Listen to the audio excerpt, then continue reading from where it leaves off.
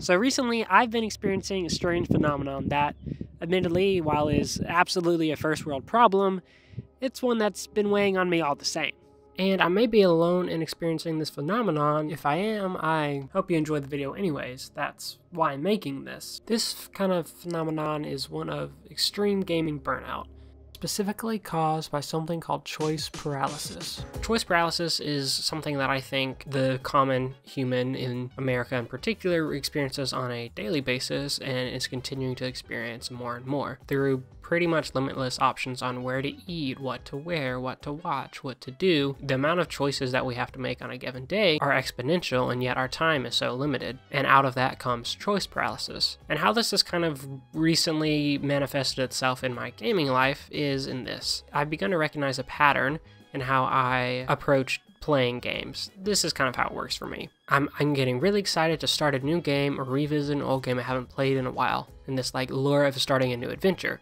And then I start it, and I'm enthralled in the game or the world, and I can't put it down for days or sometimes a whole week at a time. But eventually, because of some outside circumstance, I have to not play for a day or two. And then when I do come back to the game and I'm still really excited and really wanting to play it, I sit down and I kind of remember all the other games that I started and stopped, and I get overwhelmed, spend too long trying to decide, and end up going back to a game that I've already finished. And I enjoy that for a little bit, but because it's a game I've already finished and I'm familiar with, I feel a bit unsatisfied. And I'm like, I need something new. And then the cycle starts all over again. And to be honest, I'm not sure if this is just a me thing or not with, having depression and just having that cause extreme lack of joy in something I found excitement in like the day before. But I do think it is a larger issue with gaming as a whole. This has been a trend for me personally for the last few years now, but over the last year or so, it's gotten infinitely worse for me as my free time has become more limited. So I've wanted to really be tactful in choosing what I play. But for a number of reasons, this almost always leads to this choice paralysis phenomenon,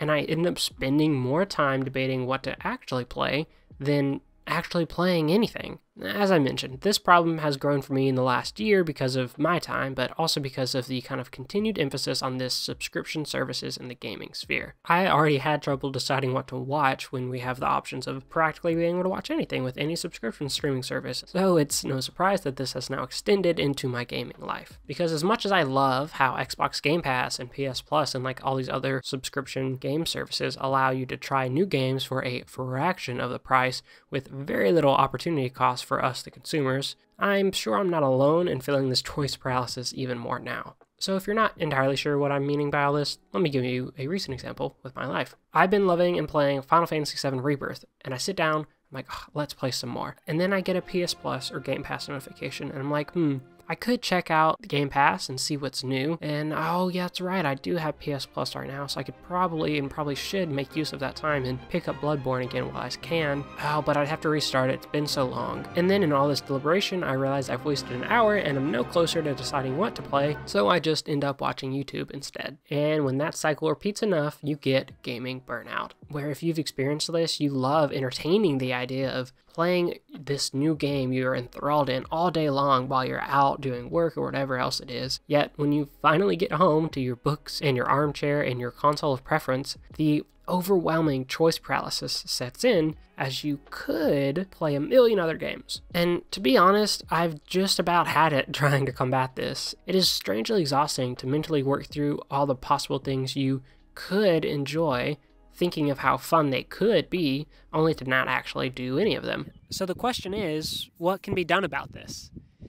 And I don't exactly know, because as over this as I am, I unfortunately don't have a perfect answer. I'm not a psychologist and can't prescribe a burnout fix for anyone experiencing this, or even myself. But what I can do, and what I wanted to make this video for, is to try and share my experience and to share what I've begun to try and do to combat this choice paralysis. So the very first thing I implemented that I think saw on Reddit somewhere was actually hiding all of my Steam games that I'm currently not playing, because just looking at the backlog is often enough to make me have choice paralysis. Even if I'm not looking at all the games, looking at my little backlog section, I'm remembering all the games I could be playing. So for all the games that I am not currently playing, you can hide them on Steam. So that way, when you open up Steam, all you see are the games that you have not hidden. Now you may be thinking, oh, won't I forget some games that I really want to play? I mean, maybe, but they're still in your library. You can still find them, and that might not be a bad thing if you forget them for a little bit, because then maybe you can focus on the ones you really want to play, which is the other part of this, prioritizing the ones you are playing. So I have a little currently playing tab in my Steam library that I now have only 5 games or 6 or something on. It depends on the day, because I am also weird that I like to have a couple different games I am playing at the same time that are all different genres, so I can like have a choice of like what to play depending on what mood I'm in. But now I have a limited number of those installed, more limited number, and when I open up Steam, that is the main thing I see, and I just see those couple games. Now, of course, you can go back and look up other games that you have and like reinstall them, and have I done that a couple of times just to like test specs on my Steam Deck? Maybe. But that aside, this has been a pretty helpful thing so far. I've only done it about a week or 2 ago, so time will tell on this one. The next one I think that can save you both some time and money probably is unsubscribing from any subscription services you are not currently using or don't plan to use in the next month. Case in point, Game Pass. I've been like very sporadically playing Persona 3 Reloaded, and I really like it, and I now want to play the whole game eventually. But I'm not currently actively playing it now. I'm not really currently actively playing anything else on Game Pass, so I don't need Game Pass right now. And having that there, having that accessible, just makes this choice paralysis even worse. So I've canceled Game Pass. I do think I currently have PS Now because I got it on the sale, but I'm not even currently using that. So I will probably just cancel that as well. And just having those thoughts of games you could be playing eliminated from those platforms, I think is really going to help me in the long run. And of course, I'll get those back when I want to play a specific game and I'm prioritizing that specific game and I'm not playing anything else at the time. But for now, I'm not doing that. The next main thing I found kind of useful, but you might not, is kind of having set goals for each game. And this is particularly for games that you are replaying.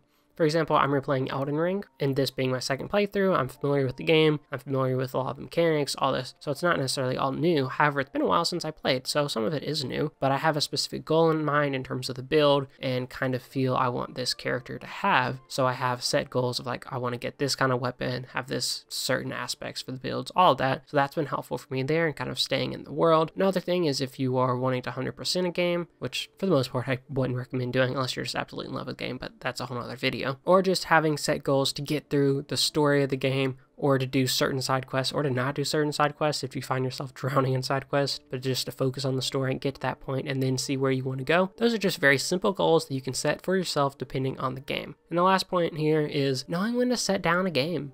If you're not having fun, you have zero obligation to keep playing a game, particularly if it's one you own, because if you own it, you can come back to it at any time. Obviously there's the whole thing of digital ownership, and that's again all another video, but if you're playing games that aren't on subscription services, you will most likely be able to just come back and play it at any time. And so if you're not vibing with the game, or you find yourself really drawn to a different one, you can drop it. That's okay. Uninstall it, put it on your Steam hidden list, and forget about it until you think about it way later and give it another go. I actually recently did this with Horizon Zero Dawn. I had it on Steam. I think I got it a year ago. Tried it, didn't really vibe with it. I got back to it earlier this year and absolutely loved it and played through the whole story. And that was one I was pretty invested in for a while. That can be a totally viable thing because it took a year for me to get back to it. Same thing I'm trying to do with Sekiro, but we'll see how far that goes. This is my 5th time playing, by the way. And a little extra bonus point is gonna be streaming games. If that's the thing you really want to do, streaming games that kind of has like a, not pressure, but like you're live to potentially someone watching. And I've had done that a couple times when I'm like, I really want to finish this part of a game, but I kind of don't. Case in point, some Warframe missions, I've just streamed it, and kind of having that motivation there has helped me. Because for me, I've been implementing most of these for a few weeks now, and it has still been a struggle, particularly because of me having to have different game genres for different moods that may still not help. So eventually I'm going to try and just whittle things down to 1 to 3 games at a time. So wherever you find yourself on this range of choice paralysis and gaming burnout, I hope this video helped you even just a little bit. And I hope that, maybe you can sit down and enjoy gaming for hours and on end like you used to without getting distracted or bored or burnt out. And if this is something you've dealt with in the past and actually worked through it, please comment down below and let myself and others know what worked for you personally, and hopefully that can help us and we can all kind of help each other with this gaming burnout and choice paralysis problem that, yes, is extremely first world, but definitely is an issue that I don't think I'm alone in facing.